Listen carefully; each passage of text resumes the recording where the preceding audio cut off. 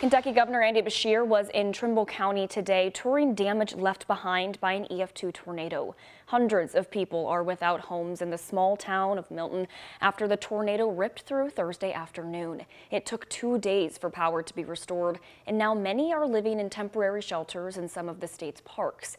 Today, Governor Beshear thanked all of the emergency responders in Milton for their quick and life-saving action. When you have an event like this and we don't lose anyone and we don't have major injuries, it's because people are ready, they're trained, and our people are weather aware. And so I hope people will come out of this remembering we got to take every single one of these seriously.